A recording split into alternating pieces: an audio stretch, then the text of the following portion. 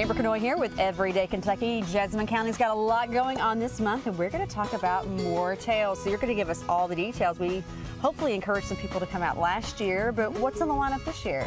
We are so excited. We have some new tellers and some returning tellers this year.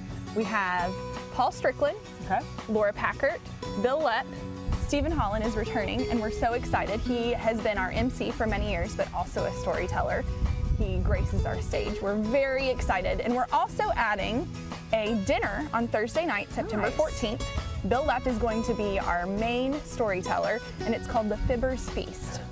And even though we're in Wilmore, Kentucky, at Asbury University, we still like to have some people embellish stories. So that's why we called it the Fibbers Feast. I love that. Where's the best place to go for all the details about this event specifically? You can visit our Facebook page. We're also working on putting together a website. It should be ready in the next week or so. That will be posted on our Facebook page as well. More Tales, Wilmore Storytelling Festival. More in Jessamine County coming your way this month. Jeff with the Commonwealth Band is with us now. So give us all the dates, times, what people can expect. Well, we're going to be playing here in Jessamine County at the Performance Park. It's our first time playing in here, so we're super excited. This is a cool little place. I've heard it's lots of fun when they have these events, so we're super excited to come out. Our band, we've been together for about 11 years, and we play all over Kentucky. We travel with UK. We have a huge UK following because Bobby Perry, who played basketball at UK, is our piano player.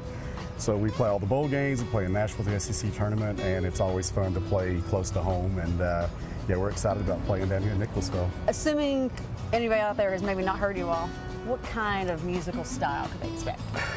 We're mostly country, a little bit of southern rock, a lot of older traditional country, not a lot of new country, a few things we do with new country, but I gotcha. Not a lot of the new country stuff, but a lot of energy, we're a lot of fun, and yeah, it's a fun thing to do. More now in Jessamine County this month. Amy, Chalk Fest. I'm excited about this one. Yes, it's really exciting. We have really two big events that day. Chalk Fest is going to happen right here. We have an award-winning artist coming in, Anon Ronan, and we'll have food trucks, and kids will get to bake chalk themselves, and people selling things. We'll have live music. It's going to be a great time, and that's from 11 to 5. And at 7:30 later that evening at Moondance Theater down the road, we're having Love Broadway, which is a fundraiser for Jessamine County arts in the community. It raises money for our community theater and our arts programs in our schools. And we have 3 amazing New York City Broadway artists coming in. One of those is Aladdin, the original Aladdin, Adam Jacobs. So we're really excited to have them as well. So much happening here in Jessamine County. Make sure to find your way here.